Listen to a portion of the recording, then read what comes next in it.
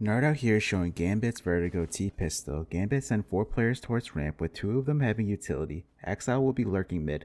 Gambit will delay the ramp push to see if Vitality get aggressive. Then they all peek and make their way up yellow and ramp. Nafany finds a kill into kyojion. Sandbags is mollied and 2 A-side smokes get thrown. Vitality have the A-side stack and they're able to kill the 2 Gambit players in return. And while this was happening, Exile is able to lurk through mid and kill zywoo, which the 2 Gambit players that are left on ramp will fall back and they make their way towards B. And they'll go on to win this round with Exile securing the B site and holding rotations. This strategy revolves around the mid lurker Exile. If the A site was not contested early on, then Exile flanks mid to A. However, this wasn't the case here with Vitality contesting A, and Gambit were able to fall back to B due to Exile's lurk.